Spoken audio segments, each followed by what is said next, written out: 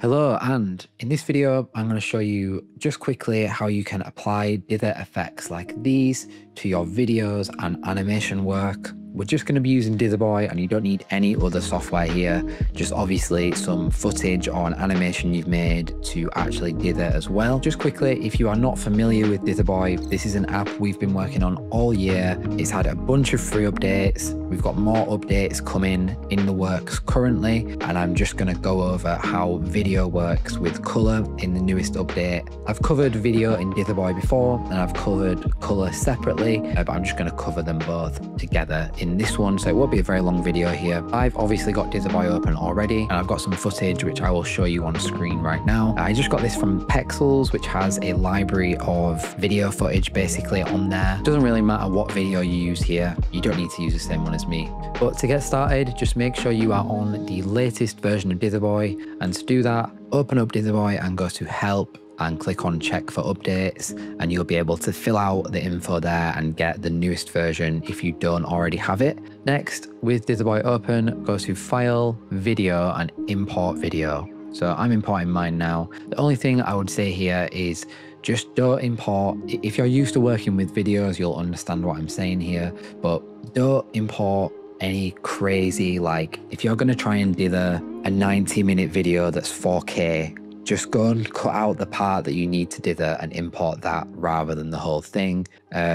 Obviously, just be sensible with it. Like, don't import anything too crazy. It might still work, but you might just get unexpected results. So we've now got this preview frame here, so you can flick through your frames if you want to, just to make sure that this recording stays intact. I'm not going to do that. But yeah, you can start having a click through if you want. I'm not going to go crazy with that on mine. But firstly, we just need to apply an effect. So I'm going to go to Floyd Steinberg first, and I'm just going to turn up the scale so that you can see the actual dots, so they're not too fine for you. And the new element here is the depth slider. So depth will shade in your dithering with multiple layers of color. If you do that without a color palette loaded, it will just go to 5 and it will be grayscale. But if we turn that back to 0 or 2, sorry, and go to palette category, choose a color palette. So if I open abstract, and then I'm going to choose this crystalline, I don't even know how you say that, even though I named it. I'm going to choose this palette and then turn up the depth, and you'll see we start getting this palette coming through in the shading. If we change and I go to retro, and if I choose this one called hot rod and we turn it up, you'll see it shades in differently. And every shade, every palette will firstly be tied to the depth slider. So you find like a sweet spot for the depth slider that works with your image. So if I go to 8 on the rose bushes palette in the acid graphics category, which I'll leave a link to download this, by the way, below the video. If we go here and start messing with the contrast, you can influence it further and pull in more or less from the palette. So you have more control than just the depth slider here. Obviously, you've still got scale. And the good thing is every single algorithm here works with your color settings.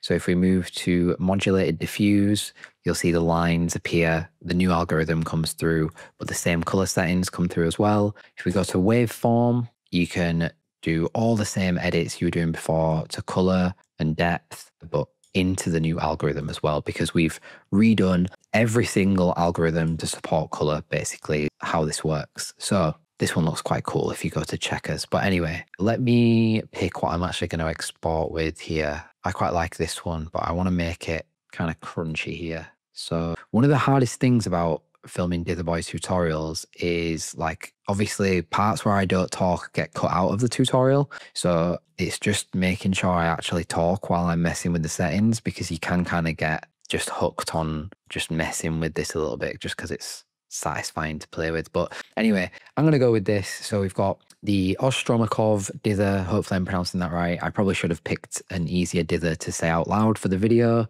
Scale of 6. We're in the acid graphics category with the rose bushes shader, 72 contrast, 27 midtones, 73 highlights, 84 luminance threshold, no blur, but I might add a little bit of blur just to smooth out some of the lines. So I'll go like 15 blur and depth of 8. All obviously remains editable until you want to export. So there's like a couple of iterations here that look really, really cool, even though we're using the same shader.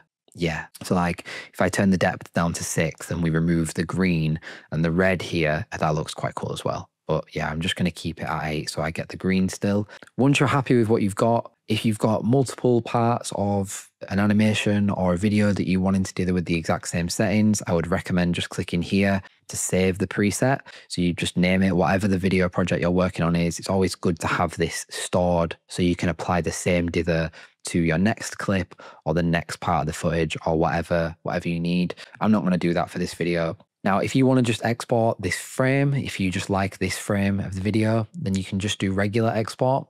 But if you come up to File, Video, and Export Video, this is where you are going to need to go to get the actual footage put back together. So I'm just going to name mine Demo Footage Tutorial. So click Save and you'll see it starts processing your frames back together. Now, I'll just take this part of the video to say we are working on video improvements. The one that you're probably thinking to ask for, I don't like to promise things in updates. If you go look at the previous videos, like I've never once said we're definitely doing color, never once said we're definitely doing video, or never like, I don't like to try and promise things because I wouldn't want anyone to buy this thinking, oh, they're going to add that. I would rather you just wait until we added the thing before you part with any of your money. But the feature that you are thinking of asking for video is the most requested feature, and I'm not going to guarantee it or promise it, but there is movement on that, and it's like we're doing stuff. So that's all I'll say. Obviously, Dither Boy will get more updates.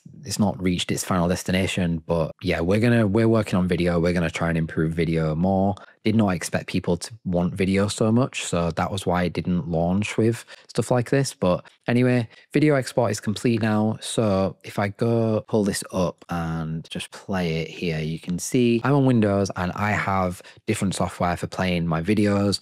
And I've been working with video for years and animation for years. When I'm on my MacBook, when we were testing all this, I had to install some more video codecs just for like certain videos that I dithered. I think Mac maybe comes with a limited number of video codecs in comparison to Windows.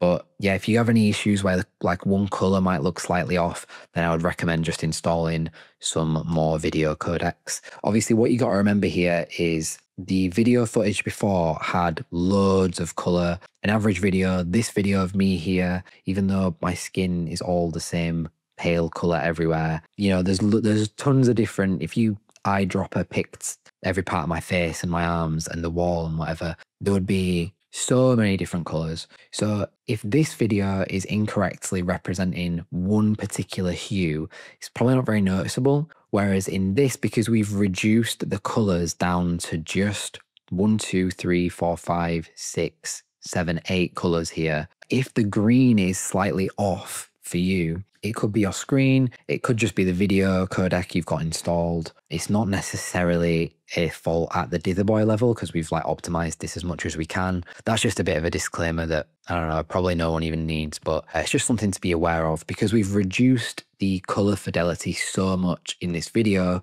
If anything looks slightly off, then it's probably a problem that's present in other videos for you as well. You just don't notice because there are hundreds or thousands or millions of colors in your average thing that you watch. Anyway, this process is the exact same for any other video you've got. So as well, I'm just going to save this as just an image too, so I can put that in the old thumbnail. But that is it. That's exactly how it's did a video. If you like updates like this now, where we've now got color and video and presets and color palettes and stuff, then your support for Dither Boy makes this happen. So thank you for supporting Dither Boy and thanks for supporting the channel and all that stuff. If you enjoyed this, I would also recommend watching one of the videos I uploaded like 1 or 2 before this about color cap, because you can actually make your own color palettes here. So you could apply your own custom coloring, not just one of our presets, to a video like this or your own video as well. So I'll leave that on like the end screen thing. Thank you for watching and I will see you in the next video.